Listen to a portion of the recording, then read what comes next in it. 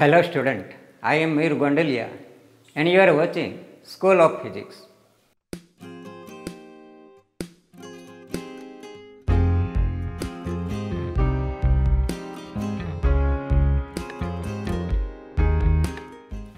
Today we will take one example on Fourier series with period 0 to L. Example 1, half range Fourier series with period 0 to L.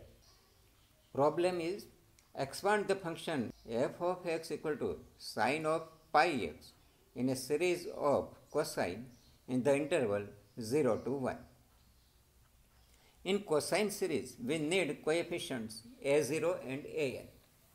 Formula of a0 for interval 0 to L is a0 equal to 2 upon L integral 0 to L f of x dx.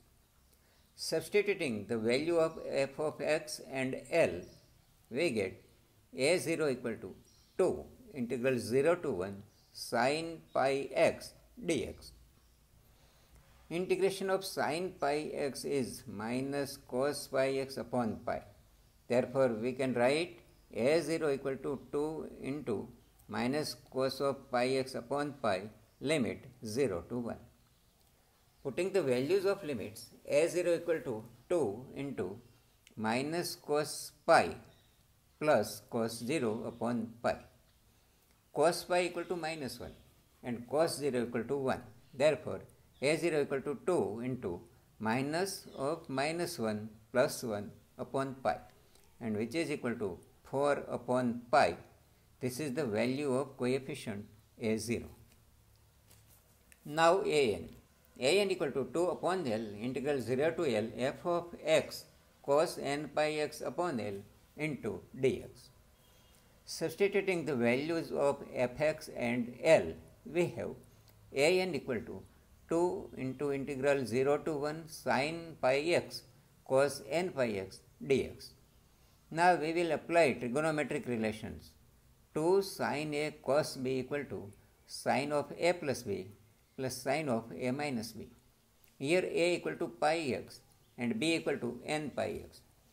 Therefore, here a plus b equal to pi x plus n pi x equal to pi plus n pi into x, and a minus b equal to pi x minus n pi x, which is equal to pi minus n pi into x. Therefore, we obtain an equal to integration 0 to 1 sine of pi plus n pi into x plus sine of pi minus n pi into x into dx.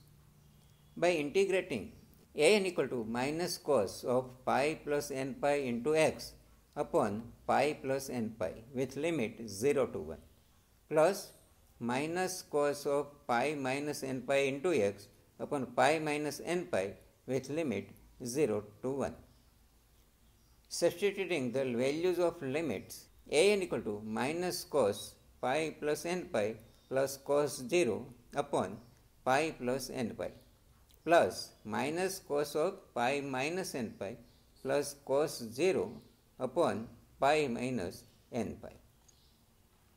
Since cos of pi plus n pi equal to minus cos n pi and cos of pi minus n pi equal to minus cos n pi, and also cos 0 equal to 1.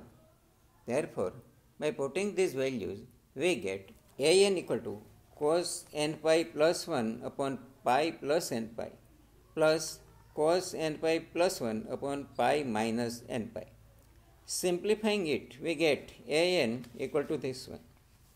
Here, these four terms are the product of these two terms, and these four terms are the products of these two terms.